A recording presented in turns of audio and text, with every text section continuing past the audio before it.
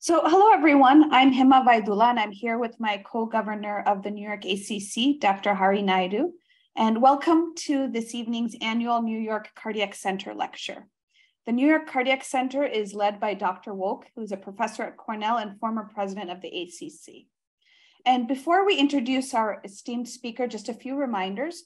We'll have a Q&A session after the presentation. Please remember to enter your questions in the chat box. And so with that, I have the honor of introducing Dr. Deepak Bhatt. So Dr. Bhatt obtained his undergraduate degree at MIT. He then received his medical degree from Cornell and his MPH from Harvard. He trained in internal medicine at the University of Pennsylvania and in cardiology at Cleveland Clinic.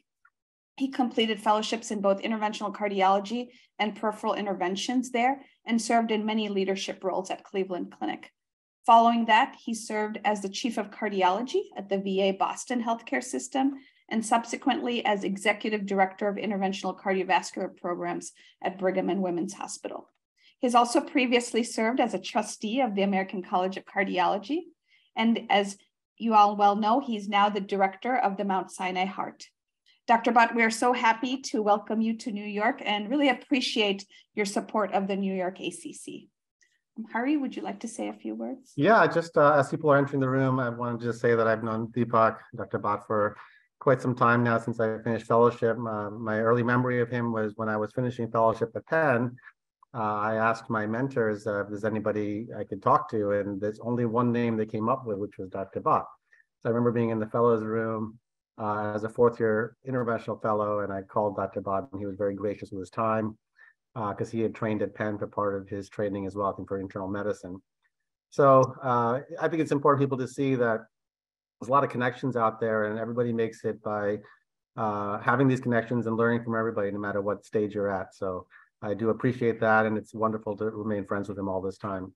This topic, I think, is very intriguing. I think, I don't know what he's going to talk about, but I think as an interventional cardiologist, we're always used to being the tail end. Like if all else fails, something needs to be fixed, right? Potentially. And obviously there's controversy around that. But I think what's happened now is that we realize the cath lab is also a starting point where when patients finally come into the cath lab and we notice things, there's probably a wealth of things that we can do to, from a secondary prevention standpoint, to improve their overall outcomes. And that's reaching into renal function and other function now as well. So let's see what we have in store with Dr. Bhatt. But thank you again for coming, and take it away.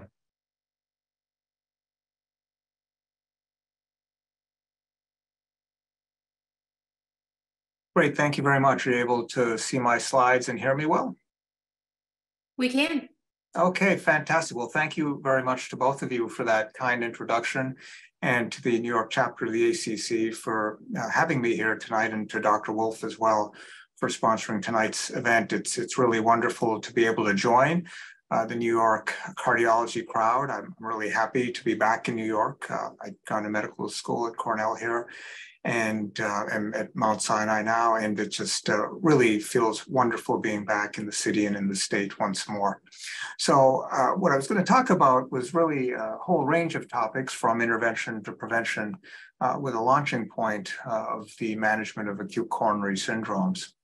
These are my disclosures, and relevant to tonight's talk are multiple research relationships with companies, and that research is some of what I'll be presenting.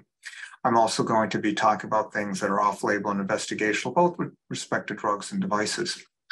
So there are multiple causes of ACS. The most common one, of course, is plaque rupture. Probably 60% of patients with ACS have an underlying plaque rupture as the cause. But there's also plaque erosion, which has increasingly been recognized as a cause of ACS, in particular, a recognition in women that plaque erosion is a cause of ACS, though it occurs in men as well. And much less frequent, but very tricky to treat, can be ACS due to a calcified nodule. For many years, we thought calcified disease is always stable disease, and while that might often be true, there certainly are situations where calcific nodules present as an ACS and can pose quite a number of challenges to the interventionalist in terms of techniques and technologies to deal with that sort of calcification. But these are some of the I'll say more common causes of acute coronary syndrome. There are less common causes, but nonetheless important ones, such as coronary artery spasm, spontaneous dissection. That's been something that's been increasingly appreciated in patients. Again, this is something that is more common in women than in men, though it does occur in both sexes. And embolism is a rare cause, but something to keep in the differential as well. And then about 5 to 6% or so of ACS, or this category known as MI with non-obstructive coronary arteries, or MINOCA. Now here is a coronary angiogram of a patient who presented with an acute coronary syndrome. What you can see here is the coronary artery in diastole and then systolic compression of the mid part of the LAD. I'm not sure if my pointer is actually showing up, probably it isn't here in Zoom, but in the mid portion of this panel B in the LAD is evidence of systolic compression. So this is a myocardial bridge, and that is something that would very rarely be associated with acute coronary syndromes, but in this case it was. In fact, we even did a measurement of the FFR, or fractional flow reserve, across this bridge, and found it to be below 0.8 at a value of 0.76. So one could say then associated with ischemia. We ended up medically managing this patient. It's very unusual to stent, and these days even more unusual to bypass these sorts of segments that are tunneled in the myocardium, and the patient did well on medical therapy. But just it goes to show that there are all sorts of causes of ACS that one has to consider, including uncommon ones. Here's another ACS patient, more coronary angiography shown is the 99% mid-LAD stenosis in panel A, and then some nitroglycerin is administered intracoronary, and there is moderate improvement, though still some moderate plaque seen on the angiogram. And then in the right coronary artery as well, there's some non-obstructive plaque that's seen. Now on MRI, we see moderate atheroma in the LAD, and again, also in the RC. And it turns out that most spasm does occur with some underlying atherosclerosis that may or may not be visible on an angiogram, but is often there. This particular patient actually presented quite dramatically with ventricular fibrillation, and shown here are some tracings in the hospital of non-sustained ventricular tachycardia. And he was a patient actually that was young, went out on medical therapy, calcium channel blockers, nitrates, that sort of thing. But unfortunately, I guess sometimes as young people do, stopped all his medicines and came back with recurrent ventricular arrhythmias. So rare cause of acute coronary syndromes, but something to think about. As far as the overall algorithm for managing acute coronary syndromes, this is from a recent JAMA publication. Basically, the ECG remains the primary mode of determining whether something is an ST signal elevation MI or a non-ST signal elevation MI. Extremely important branch point. If it's ST signal elevation MI, their initial antiplatelet and anticoagulant therapy is delivered. A trip to the catheterization lab in most regions of the world is now standard of care. And if that's not possible, say in rural parts of the US or in certain regions of the world, their fibrinolysis remains an important therapy. But even then, there should be transfer for PCI consideration within the next 24 hours or so. But the majority of patients do end up in the cath lab then either emergently or somewhat urgently. And then if there is a stenosis, typically that's treated with PCI. And if there isn't, then myocardial infarction with non-obstructive coronary arteries is diagnosed. Now, a lot of patients with ACS these days are NSTEMI or non-ST signal elevation ACS. That's more common than STEMI for sure in the US and really in almost all regions of the world at this point in time. The initial therapy in terms of medical therapy, antiplatelets, anticoagulants, is similar, but there in particular, high sensitivity troponin testing is the standard of care.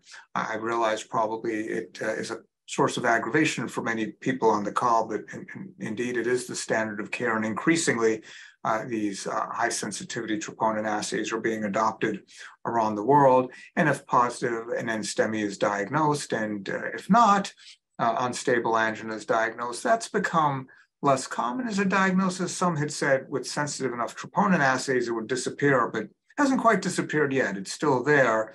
And some of that might have to do with coding and chart documentation and so forth, but clearly there are some patients with real unstable angina whose initial ECG and troponin are consistent with that diagnosis. And in those patients, if they're high-risk features such as heart failure, dynamic ECG changes, ongoing chest discomfort, hemodynamic instability, of course, they should all be whisked to the cath lab as well. But for those patients with low-risk ACS, their initial medical therapy and a non-invasive evaluation is reasonable. That can be a stress test. Increasingly these days, and I think even more so in the future, this will be a CT angiogram. And if abnormal, whatever that non-invasive testing is, well, then those patients should go on to the cath lab anyway. And if that isn't abnormal, then continuing medical therapy and lifestyle modification, risk factor control is quite reasonable. STEMI in particular, I think it's important to acknowledge that it really has to be coordinated care. I remember when I was in Cleveland Clinic, the city really did a nice job moving towards streamlining the care of STEMI patients and making sure that they went to the right hospitals that were PCI capable, even if that wasn't always in the financial interest of hospitals that were bypassed. In other regions of the country, have done similar sorts of things. So important to be part of those networks such that primary PCI can be delivered. But in real life, in certain regions of the country and world, patient might not be near a hospital that's capable of PCI. And there, it's particularly important to be part of a network and a STEMI network. And thereafter initial stabilization, patients should be promptly transferred for PCI. But if that can't happen, within an hour or two, then full dose fibrinolysis is still a very effective therapy, with more recent data suggesting that the dose should be halved in those that are 75 years of age or older to decrease the risk of intracranial hemorrhage. And those patients as well, as I mentioned before, should still be transferred to a hospital capable of PCI. I'm going to mention some guidelines that came out a year ago, or I guess now it's a little over a year ago, in 2021, the chest pain guidelines from the ACC and the AHA. And I really thought these guidelines provide useful advice to the practicing clinician. They were really meant to be user-friendly in a way sometimes historically guidelines haven't been. And there are many aspects of the guidelines, but they're summarized in what I think is this very nice cartoon. First of all, reminding us that chest pain means more than just chest pain. That is, there are a variety of symptoms that can represent true coronary ischemia, that high sensitivity troponins are preferred, and most, but not all hospitals in the US have switched to this. And as I mentioned, even globally, there's a rapid transition to these high sensitivity troponins. And yeah, they can create some headaches sometimes when they're obtained in the wrong clinical situation. But in someone presenting with chest pain, of course, very reasonable. The data support doing it. The E in the chest stands for seeking early acute care. The S is shared decision-making. The T is for reminding us that testing is not routinely needed in low-risk patients, trying to avoid the problem of over-testing. The P is a reminder to use clinical decision pathways. The A is to remember accompanying symptoms, and particularly to remember that women may be more likely to present with accompanying symptoms, though both sexes are most likely to present with chest pain, at least in the context of ACS. The I is to identify patients most likely to benefit from further testing. The N is non-cardiac, which is in. Atypical as a term is out. And the S is for a structured risk assessment. So a nice acronym, I think, with chest pain. But some highlights that I'm going to mention regarding these guidelines are that these were the first US or international guidelines for evaluating chest pain, that the recommendations are for both acute and stable chest pain, that they incorporate the use of contemporary imaging techniques, and that the emphasis is on unique aspects of evaluating women with chest pain, including microvascular disease and non-obstructive coronary artery disease. Moving away, as I just mentioned, from atypical chest pain as a descriptor, because oftentimes that leads to inappropriate or under-treatment of patients who may in fact have cardiac ischemia. And then finally, an emphasis on intensification of preventive therapies, which is going to be the focus of much of the rest of this talk. I'll also mention, sort of plugging these ACCHA guidelines a little bit further, is that these are really patient-centric guidelines. So these aren't guidelines about stenting or bypass surgery or stress testing. These are guidelines not focused on a test or a procedure, but rather on a patient and how they're presenting. And I think it's a very important way of thinking of guidelines, that is focusing on the patient and how they present, as opposed to how we as physicians may react to them with various forms of testing or treatment. So let me first start with LDL cholesterol, particularly important in the ACS patient or in patients at high risk in general.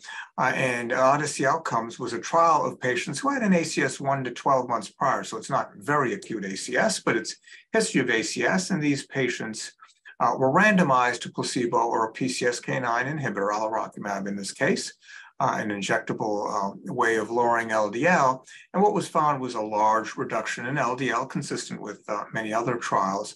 But in terms of major adverse cardiovascular events, you can see here about a 15% relative risk reduction and a number needed to treat of about 49 patients for 4 years. So a positive trial, a significant reduction in ischemic events.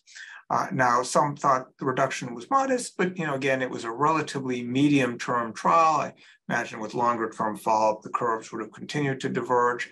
Another point that some raised was, well, these are expensive drugs at the time being, at least, maybe a mortality reduction would have been nice. And first of all, I'd say mortality reduction is a very high bar to set in medicine, including cardiovascular medicine. But, we did examine mortality in the Odyssey Outcome trial, and it turns out that there was a reduction in mortality, though it was largely confined to patients whose baseline LDL was greater than or equal to 100 milligrams per deciliter. Now, again, I think if the trial had continued longer, even patients with LDL at baseline lower than 100 would have still derived benefit, including an all-cause death, would probably need a 5, 7, 10-year trial to show that.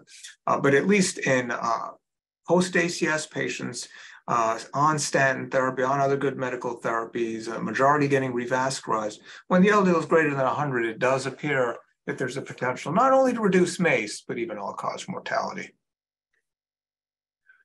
And just to move beyond specific therapies, I want to introduce this concept of cholesterol years. And this is meant to sort of mirror pack years of tobacco use. Everybody learns about pack years of tobacco use in medical school, and to ask about that.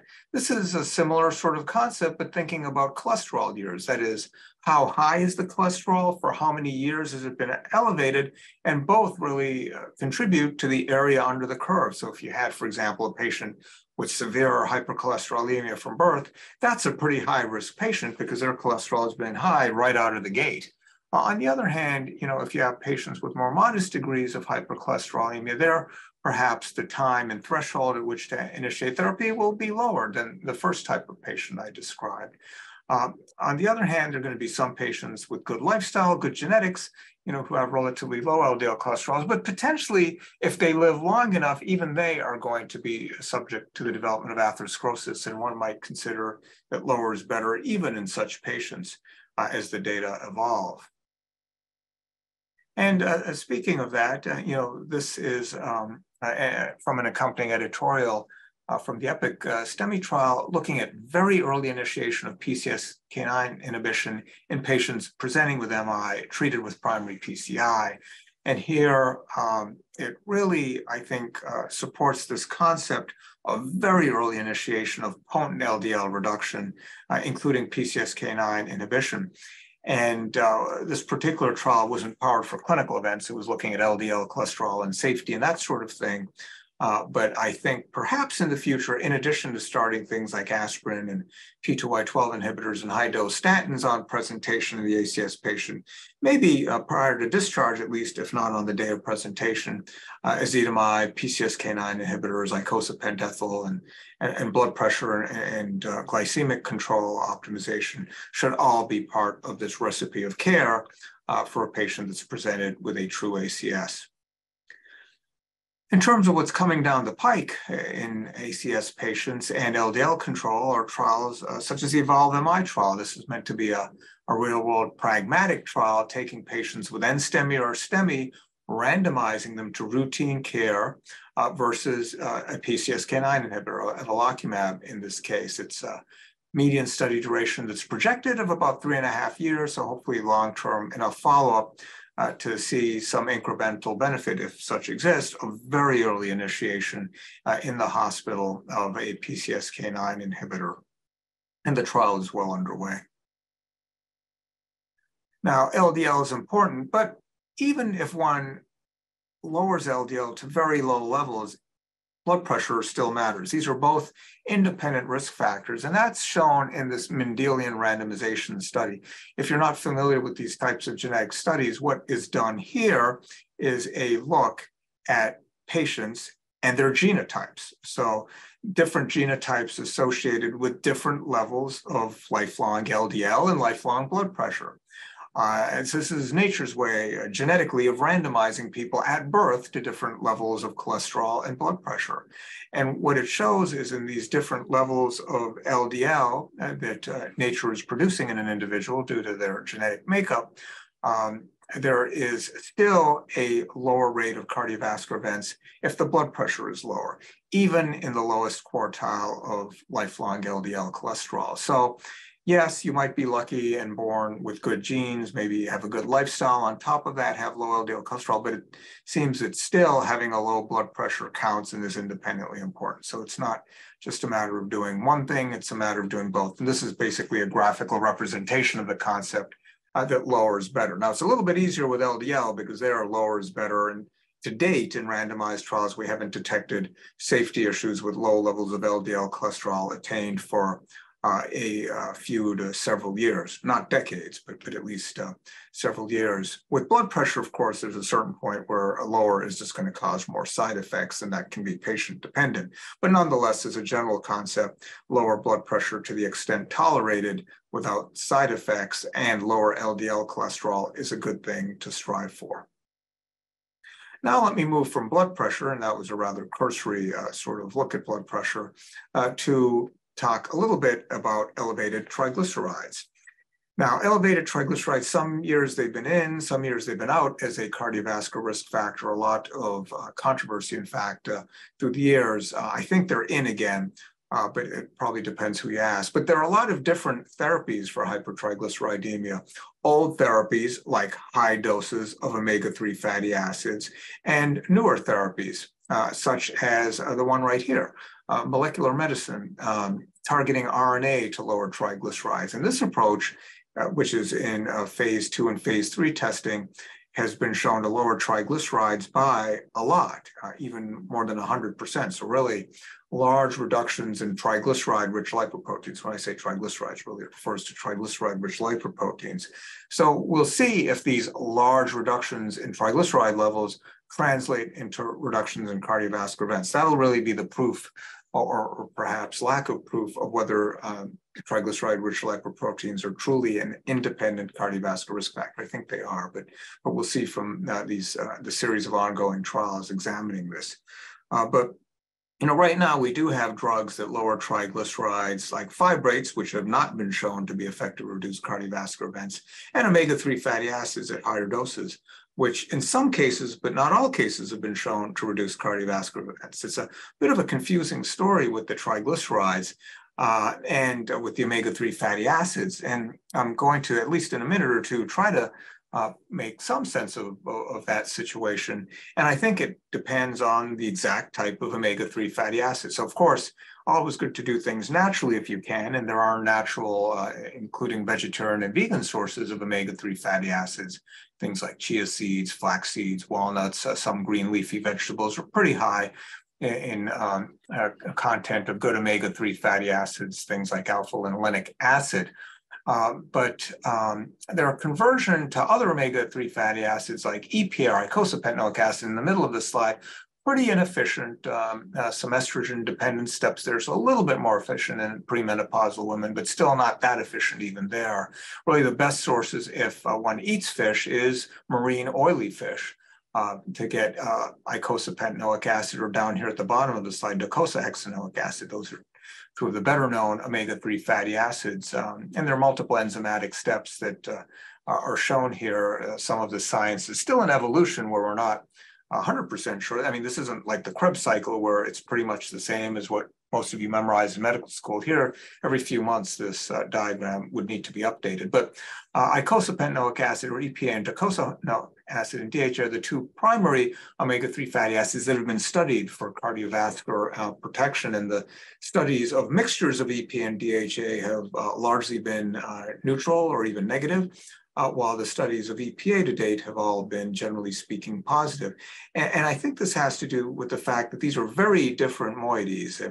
They are both omega-3 fatty acids, but as you can see, their chemical structures are different in subtle but important ways. And the downstream mediators they produce are also somewhat different. And it's really these downstream mediators, things like eicosanoids or F3 isoprostanes or specialized pro-resolving mediators that are very potent anti-inflammatories, different from things like CRP or interleukins or so forth, very different pathways of inflammation. And omega-3 fatty acids seem to have an important effect in quieting that inflammation.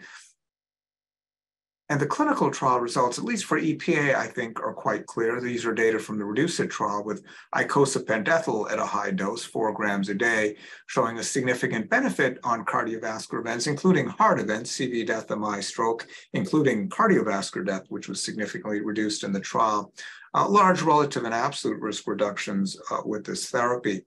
And to focus specifically on patients with prior MI, here we see in that subgroup of patients also large relative and absolute risk reductions in the primary and key secondary endpoint of cardiovascular death, MI, stroke. And we see this for first events, those are the lighter shading, and for total events, that's the darker shading. That includes not just the first event in the trial, but recurrent events. So very large risk reduction seen here across the board in patients with prior myocardial infarction. And cardiovascular death, as I mentioned, was reduced in the overall trial significantly so, also in the patients with prior MI, though here in the subgroup, the absolute risk reduction is even larger than in the overall trial, as one might expect, that an effective therapy would be even more effective in higher risk patients. Now, why might it be that the data for EPA seems so positive and the data for mixtures of EPA and DHA seems so negative? There haven't been pure DHA cardiovascular outcome trials. Well, I think it has to do with a variety of important biological differences. Here you can see EPA and DHA and their effects in this biological model on the phospholipid bilayer of cell membranes, where EPA stabilizes those cell membranes, and DHA, on the other hand, is disrupting those cell membranes. So, in fact, you can imagine a trial of EPA plus DHA. Well, maybe EPA is trying to provide cardiovascular benefit, and then DHA is undoing the benefit. So not causing harm per se, but negating the benefit that EPA would otherwise be expected to provide. And if that's the case, why does DHA exist in nature? Well, I think it probably does have important biological roles, just not in terms of reducing cardiovascular events. DHA and the cell membrane disruptive ability might be useful, for example, in the developing retina or the developing neuron. In fact, you'll see in infant formula in the US, it's stipulated that DHA be included in it because of that belief, not that the data is super solid, but the belief that DHA is good for the developing infant brain. So it's not to say EPA is good and DHA is bad under all circumstances, but for cardiovascular risk reduction, EPA is proven now in the REDUCE-IT trial, but several other trials as well. And sometimes, I think at a distance, it seems like, omega-3 fatty acids, maybe they're all the same, but, it'd be similar to saying hormones are all the same. And doing a trial, say, of estrogen and testosterone in men and women and concluding that hormones don't work. Well, that would be a flawed experiment. Of course, hormones work in the right patients if you're giving them the right hormone for the right condition. I think it's the same thing with omega-3 fatty acids in human health. There are other sorts of experimental models as well. I just showed you one. This is a different one, looking at membrane structure and electron density. And, it's late at night, so I'm not going to really get too much into electron density other than to show you the signature of electron density in red for EPA and blue for DHA. Very different signatures. So again, you could say, oh, they're all omega-3 fatty acids, but they're having very different biological effects. Let me move now from triglycerides to diabetes. That's an important cardiovascular risk factor. Everybody knows that. And these are data from SABRE-TIMI 53, where we looked at causes of death in stable patients with diabetes. So these aren't ACS patients. In fact, the opposite. This is secondary and primary prevention outpatients diabetes. And the majority of deaths in these patients, 2/3, are due to cardiovascular death. So diabetes is really a cardiovascular disease. And I'm glad that so many cardiologists have gotten in, along with endocrinologists and nephrologists, into trials of diabetes, because heart disease is a big part of this. And of that cardiovascular death, a lot of it is sudden cardiac death. That's this dark red at the bottom, 30% of these deaths. So the problem there is a lot of times that's out of hospital sudden cardiac death, and it's just death because those patients are never successfully resuscitated. So that's why aggressive treatment of people with diabetes and their risk factors, such as hypercholesterolemia, are so important. Now, when we look at the real drivers of cardiovascular mortality in this patient population with diabetes, at the top of the list is prior heart failure. That ends up being the most potent risk factor for cardiovascular mortality. And it really points to the fact that if one has heart failure, that is a bad thing, obviously, but coupling diabetes with heart failure, that's a double whammy. It really accelerates the course of heart failure. So it's important in terms of initiating heart failure and then more rapid progression. So in particular, these patients that have both diabetes and heart failure really got to be careful about them, because they're in for trouble with respect to their heart failure risk, also with respect to ischemic risk, myocardial infarction, stroke, peripheral ischemic events, et cetera.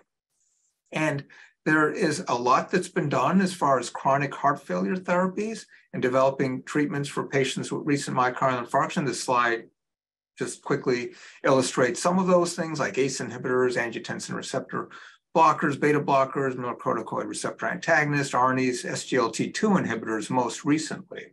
And this is what I really want to focus on now, that last part, the SGLT2 inhibitor. These are really a remarkable addition to the heart failure armamentarium. That's true in patients with diabetes. It's also true in patients without diabetes. And for the sake of time, I'm not going to go through the multitude of slides that are trials that are displayed on this slide, but really we see benefits across the range of types of heart failure, ejection fraction, and again, different levels of diabetes status, either having impending diabetes or no diabetes. In all cases, we're seeing benefits in terms of preservation of normal ventricular function in those that start with it, and in patients with actual heart failure, either with or without diabetes, marked benefits. Now, what about the patient with ACS? Those patients are at high risk of developing heart failure, especially after, say, a big anterior wall MI, but even after a non-STEMI multivessel disease, a fair proportion of those patients develop heart failure. And there are two ongoing trials of patients who presented with ACS or at high risk for heart failure. They either have it or are at high risk for it based on things like ejection fraction or other parameters as listed on this slide. And there are two trials, DAPA-MI and IMPACT-MI, that are both slated to finish enrollment sometime relatively soon, follow up hopefully in the next couple of years. And then we'll see whether patients who present with an ACS who are at high risk for heart failure, either with or without diabetes, would benefit from an SGLT2 inhibitor. So if these trials are positive, yet another potential indication for the use of SGLT2 inhibitors beyond diabetes, beyond heart failure, beyond chronic kidney disease. So, we'll see what the trials show, but stay tuned. Let me shift gears now a little bit to a different form of therapy in high-risk patients, and that's dual pathway inhibition. Here, I don't mean dual antiplatelet therapy. Everybody's heard a lot about dual antiplatelet therapy through the years. Here, I'm talking about dual pathway inhibition. An antiplatelet, most often, or at least what was studied, aspirin, plus an anticoagulant. Here, I've got to be brand specific. It's rivaroxaban, and dose specific. It's 2.5 milligrams twice a day. That's what was studied in the COMPASS trial, and that was what was the winning regimen. What is called often a vascular protection dose of rivaroxaban, much lower than the AFib dose. in someone with normal kidney function. That'd be 20 milligrams once a day for AFib for rivaroxaban. Here we're talking about rivaroxaban 2.5 milligrams, so much lower dose, and twice a day. The lower dose requires a more frequent dosing interval. So that plus a low dose of aspirin in the US, that's 81 milligrams a day. That was found to be the winning strategy in stable CAD and PAD patients enrolled in the COMPASS trial, beating aspirin.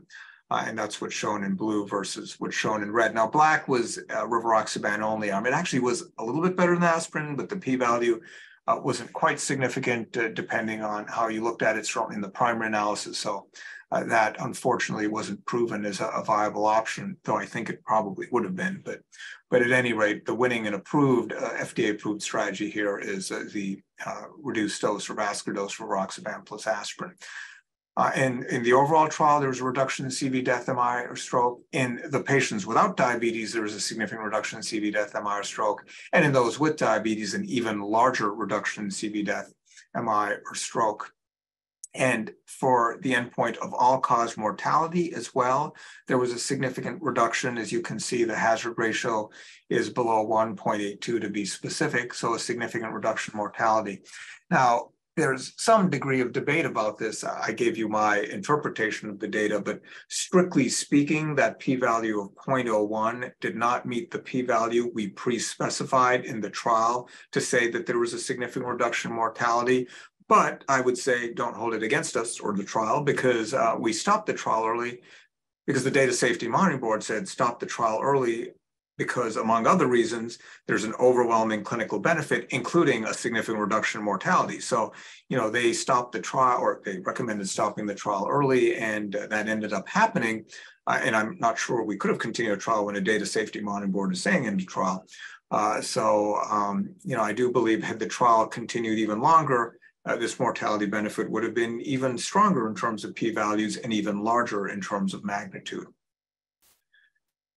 Now, these data are looking at the benefit of dual pathway inhibition versus aspirin as a function of time from the most recent PCI. Not everyone in COMPASS had PCI, not everyone had an ACS, but there were patients that had both, that had neither, and there were benefits really in all those quadrants. That is, yes to ACS, yes to MI, no to ACS, no to MI, or either of those disease states in isolation. So the benefit was really quite consistent in these CAD and PAD patients. But here we're looking specifically at patients with a history of PCI, and this is more remote PCI. If you had a recent PCI, you would have been ineligible to be in the trial, because if you were on dual antiplatelet therapy, you weren't supposed to be enrolled in the trial. But therefore, this is more remote PCI. But you can see here, if we go to the time of that PCI, patients had a significant benefit if they were randomized to DPI versus aspirin in the trial, even if their PCI was up to 10 years ago.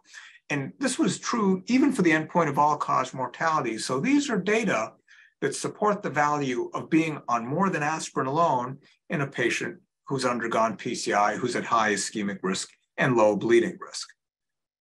Supportive of that concept are data from the Themis PCI trial, totally separate trial. This is a trial of patients with stable diabetes, specifically the large subgroup of 11,000 patients who underwent PCI or had a history of undergoing PCI. And here we see in this trial that randomized patients to dual antiplatelet therapy versus aspirin, specifically ticagrelor plus aspirin versus aspirin plus placebo, also a significant benefit in major adverse cardiovascular events, in this case, going out again to 10 years, statistically significant out to about 7 years or so, 6 to 7 years. So totally different streams of evidence, different trials, different populations showing the benefit of being on 2 antithrombotics versus 1. In this case, it's DAPT or ticagrelor specifically. In this case, it's reduced dose rivaroxaban with the aspirin. So these are totally different trials, different agents, but the same bottom line message that carefully selected patients really do benefit from being on just more than just aspirin alone. Now, whether that should be clopidogrel alone, ticagrelor alone, should it be aspirin plus reduced dose rivaroxaban, that'll need to be sorted out in a series of future trials. But the concept here is, in the message here, is we can do better than aspirin as our antiplatelet. Now let me move on to another drug and another concept. And that concept is one of self-treatment for acute coronary syndromes. That might sound crazy, but it's already common for certain emergency conditions, such as heroin overdoses treated with naloxone, as you know, hypoglycemia treated with glucagon, anaphylaxis treated with adrenaline-filled pens. That's very common among people that have, say, food allergies or parents of children that have that. And there's a lot of that out there. So a fair amount of familiarity with this concept of self-treatment for those types of conditions. Even in ACS, we do recommend self-treatment with aspirin. But what about injectable therapies, maybe coupled in the future with remote monitoring, with wearables for ACS patients? Well, you know, I've got to put in a plug for Mount Sinai in New York here, and Mount Sinai alumnus Dr. Stanley Sarnoff, who created a pen for lidocaine for self-injection in patients with a possible MI in the early 70s. And that was based on research during World War II, in which he developed an injection pen for atropine for military use, obviously, for the potential sequelae of chemical warfare. So, you know, why not then consider perhaps the same approach in acute coronary syndromes? I mean, it's an important condition. It's common. Bad things can happen. Well, there is now a drug that's been developed for subcutaneous self-administration. It's called selatogrel, but it's an ADP receptor antagonist. There's an injector that's been developed, and a lot of science and engineering went into developing the injector, obviously as well into developing the drug. And, you know, this is being tested in a large cardiovascular outcome trial called SOS-MI, where patients with a history of STEMI or NSTEMI in the past month are randomized to this concept of self-injection with this drug versus placebo. I don't know if the trial will be positive or not. That's why we do trials, to find out. But even if it isn't positive, I think this concept of studying patient-initiated therapy for ACS is really quite innovative. And even though we didn't do it in this trial, you know, maybe if there is an SOS-AMI2, we actually would incorporate wearables. So it's not just a matter of a patient sort of thinking, yeah, this pain feels like the last time I had a documented type 1 AMI, but taking it one step further where maybe there's transmission of their ECG from their watch, their smartwatch, and a more refined assessment of whether they really are having the big one again. Now let me say a word about conventional and non-conventional risk factors and SMRFs. I don't know if you've heard the term SMRF, standard modifiable cardiovascular risk factors. And so it turns out there are some patients in NSTEMI and even STEMI that don't have these SMRFs, patients without SMRFs. And I think a good proportion of them are patients with SMRFs, but they just weren't treated. That is, folks that have, you know, LDL that's out of control or smoking, but for whatever reason, those risk factors aren't treated, maybe due to the doctor, the healthcare system, the patient, some combination.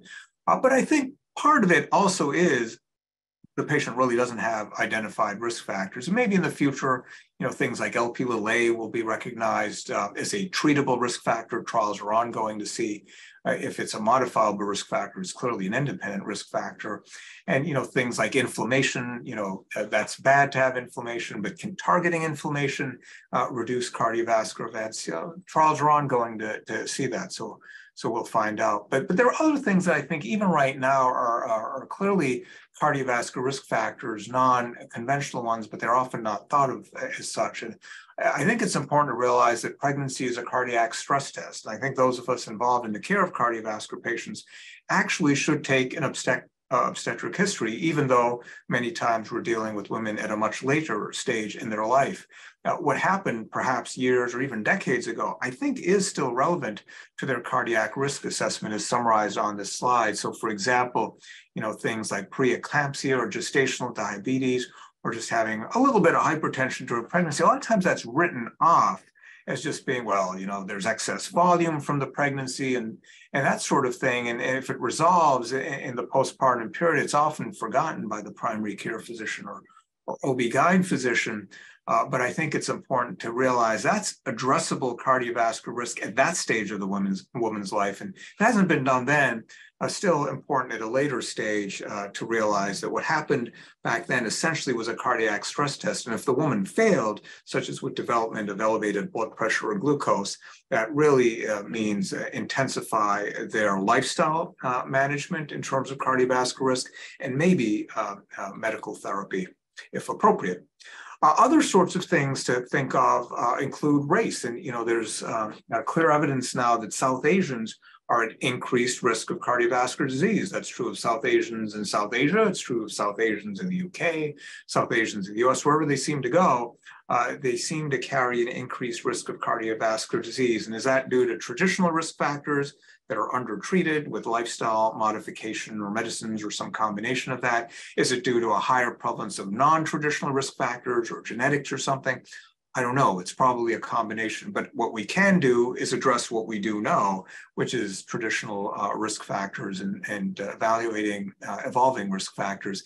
And I do think in the future, especially if randomized clinical trial data support, assessment of risk in particularly high-risk populations such as CAC scores, maybe even coronary angio-CT, is going to become much more common. Obviously, before just endorsing that, we'll need randomized clinical trial data supporting such broad approaches. But I think in very high-risk populations, such as South Asians, it's certainly something that may become the standard of care, again, depending on future data.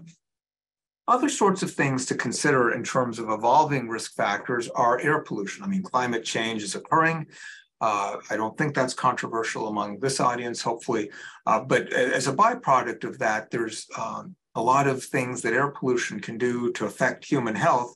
That includes cardiovascular disease, not just acute coronary syndromes and MI, but even arrhythmia and heart failure risk. And there are ways even now to mitigate some of this risk. Wearing an N95 respirator could be useful, but I don't think that's going to be very popular, especially as we're coming out of a pandemic. But there are systematic things that can be done, such as HVAC filters. We learned from the COVID pandemic, in fact, that air filtration really matters. I don't mean just in hospitals, I mean in offices. So potentially a lot of those lessons can be applied to reduce the risks of air pollution, and not just cardiovascular risk, even pulmonary and other risks. Another risk factor, I don't know that it's fair to say it's an evolving risk factor, it's actually been known for a while, is marijuana use. And the use of marijuana is growing in the US, perhaps even worldwide. And there are lots of different risks of marijuana that pertain to the cardiovascular system, things like platelet activation, oxidative stress, hypernergic state, myocardial effects, concomitant use of other drugs like cocaine and amphetamine and even just tobacco. So really an important, an increase in cardiovascular risk factor. These data are a little bit old, but you can see here lots of marijuana use throughout the country. You can see California and you can see New York State there as well. So something to really counsel patients about, because a lot of patients, even a lot of doctors, don't know of that association of marijuana use and cardiovascular risk. Now, the final couple of points I want to make before wrapping up have to do with things that perhaps aren't super sexy, but things like adherence, which is really important if any of the things I mentioned are going to matter. And in clinical trials, we say patients have high adherence if they're taking their pills more than 80% of the time. It's not really such a great bar that we set. And in real life, rates of adherence are even lower than that. Recently, the SECURE trial was published in New England Journal of Medicine. Dr. Fuster was the chair of that trial, randomizing patients with prior myocardial infarction to a polypill strategy or usual care strategy, showing a significant reduction in ischemic events, including CV death, MI, stroke, including also cardiovascular death, which was significantly reduced. New England Journal of Medicine doesn't allow the p-values to be put, but you can see here the hazard ratio of 0.67, 95% confidence interval up to 0.97. So significant reductions in cardiovascular death with this approach. So hopefully, in the future, this approach of many pills bundled in one will be more broadly adopted. It certainly was associated in the SECURE trial with better adherence. I think that's the primary mode of benefit. Patients are just more likely to take one pill than they are to take multiple pills. I do want to make a comment about influenza data showing the association of worse outcomes in STEMI patients who have influenza. The same thing is true of heart failure. If you also have influenza, you're going to do worse. Perhaps that's not a surprise to anyone. But this is from a meta-analysis from, I guess, a decade ago now, where we looked at randomized trials of influenza vaccine versus control they were done for the purposes of showing that the flu vaccine reduces influenza, but we were looking at ACS, and we found a significant reduction in major adverse cardiovascular events with the influenza vaccination. And that seemed to be largely confined to patients with a recent ACS versus those with stable CAD. And we saw a lower rate of CV mortality, not statistically significant, but heading in that direction. More recently, the IMI trial had looked at influenza vaccination versus placebo and found a significant reduction in cardiovascular events and also a significant reduction in CV death. So, that signal we saw on that early meta-analysis seems to have been corroborated in a proper randomized clinical trial. And, we updated the meta-analysis with those data and basically shows a significant reduction in MACE with influenza vaccination. And again, it seems to be predominantly in those at highest cardiovascular risk, such as a recent acute coronary syndrome. The final study I'm going to mention is a SuperWin trial, and this was the first randomized clinical trial. It's designed by my former fellow, Dylan Steen, to look at a randomization using diet and using a grocery store as the patient to do, as the place to do the trial for the patients, where they were randomized to a control group or one of two strategies of delivering education about the DASH diet, and then we monitored adherence to the DASH diet, which, as you know, is a very healthy, low sodium diet. And I won't get into the specifics other than to say there's a control arm. Strategy one was the nutritionist delivering education to the patient and their significant others in the grocery store aisles, and then a superimposed strategy where that happened, plus there was an online component of education as well. And lots of detailed dietary histories that were obtained. But the bottom line is we looked at the DASH score, and there was a significant improvement in the DASH score with either of these strategies. So the overall trial was positive, as we published just last month in Nature Medicine. And it did seem the strategy that added the online version to the in-person was even better. Proof that nutritional education really works. And, the COVID trial did hamper, even though the trial was positive overall, did hamper things, of course. And if we looked in the pre-COVID aspects, there was an even larger absolute benefit with respect to adherence to the DASH diet. So finally, I would just say we're at a stage in cardiovascular medicine where we're redefining residual risk, focusing not just on cholesterol-related risk, but in the future, inflammatory-related risk, thrombotic-related risk, triglyceride-associated risk, if the trials bear out, LP-related risk, and diabetes-related risk. And I think it's important when thinking about patients who present to us with syndromes such as acute coronary syndromes, to realize we're just dealing with the tip of the iceberg. And that sort of secondary and tertiary prevention is important. But really, we've got to think as a cardiovascular community of focusing increasingly on primary prevention and even primordial prevention, that is, preventing the development of risk factors in the first place. And that's largely community and public health efforts, things dealing really with fetal and infant health, smoking cessation efforts to encourage physical activity, maintenance of a good body weight, controlling pollution, and counseling on diet. Well, thank you very much for your attention. I hope this overview of the transitions in ACS patients from intervention to prevention has been useful and interesting. Thank you so much. Thank you, Deepak. That was a whirlwind tour, and I think really educational for people to see the whole field on the different areas that we can impact. There's a lot of questions in the Q&A, and I'm going to cover a few of them with my first question. There's some questions about the poly pill or about compliance and about cost and adherence, some of those issues. As I hear what you're saying, I think one of the challenges is in cardiovascular medicine, we've oftentimes focused on what their substrate is. Is it diabetes? Is it heart failure? Is it ischemic disease? And we have individual therapies that we've randomized to show a benefit. But these, even when we go into individualized medicine, we still don't look at things like, well, what is their main risk? Is their main risk heart failure? Is their main risk stroke? Is their main risk recurrent MI? Is their main risk sudden cardiac arrest? And then figuring out what is the biggest bang for your buck amongst all the different therapies that we have. Otherwise, you could potentially be on 30 different medications, and it might be that it's better to do DAPA than it is to do DAPT in certain situations. So how do we individualize that concept? Otherwise, we're just getting larger and larger, but being less and less impactful. It's a terrific question. Challenge in randomized clinical trials is we're usually not studying combinations of medicines.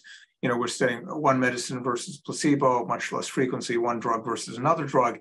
And therefore, it does make it a little hard to answer your question in a totally evidence-based way. But to the best of anyone's ability to assess, it does appear that all the medicines I mentioned are really incremental in their benefits in the right patients. But unfortunately, the cost can also be incremental. And potentially, depending on the drugs, the side effects can also be incremental. So I think, some things are kind of obvious. If you just put in a stent, DAPT for the next month is absolutely critical. If the patient can do one thing and they can't afford much, just get them on aspirin and clopidogrel.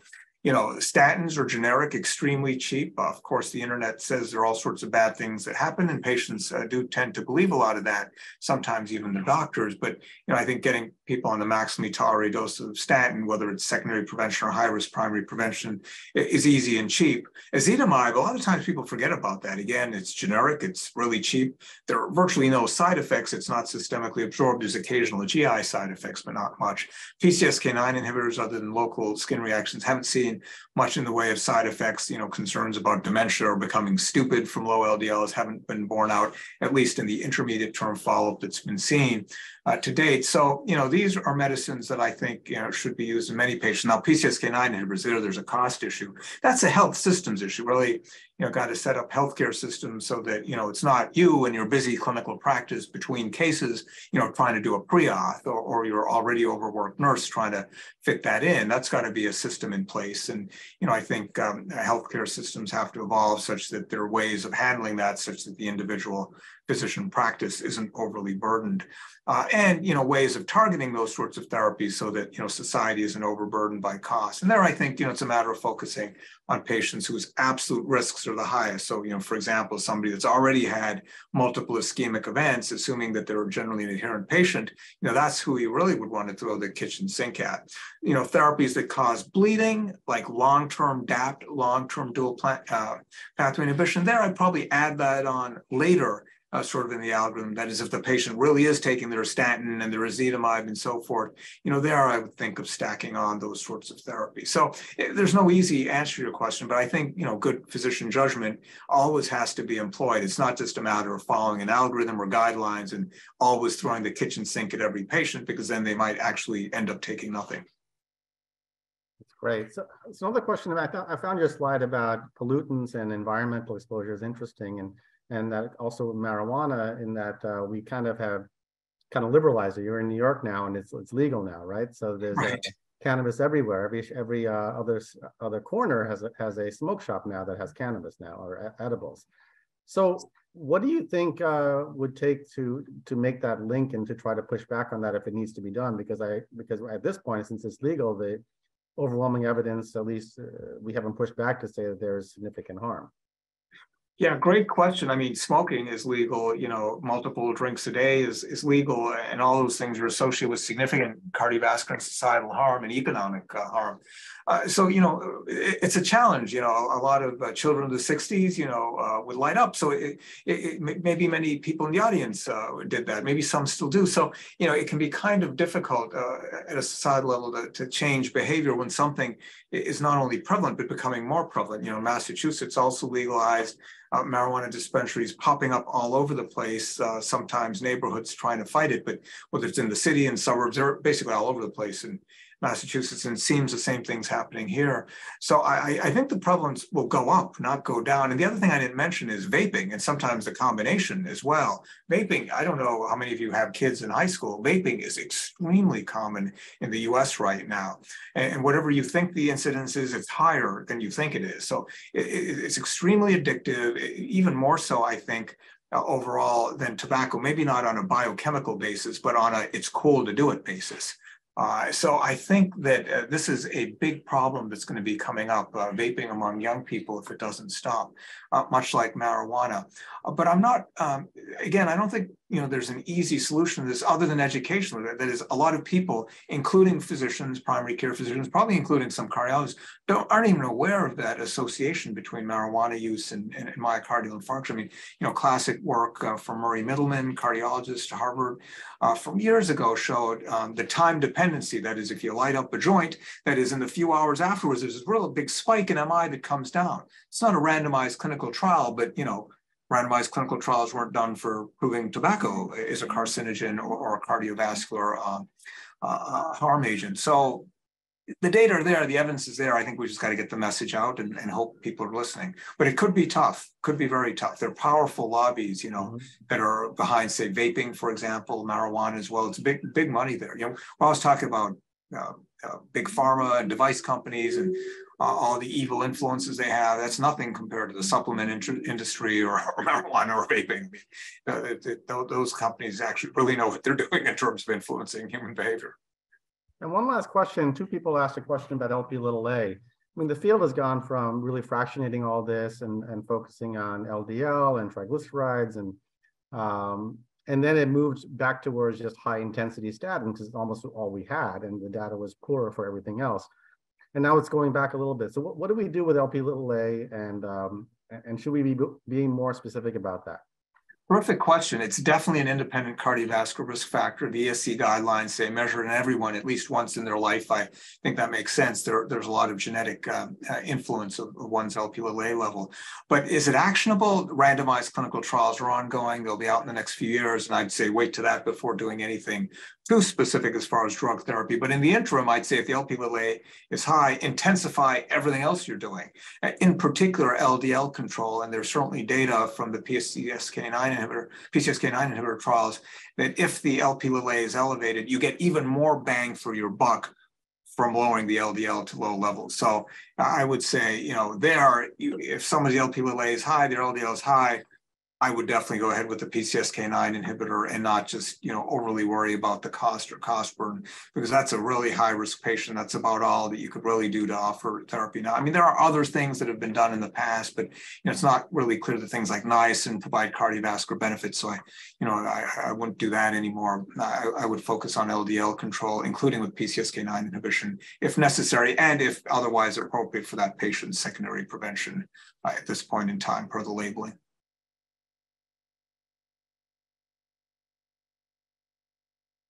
Thank you so much, Dr. Bhatt. I think we're just at the hour. So we really appreciate you taking the time to support New York ACC.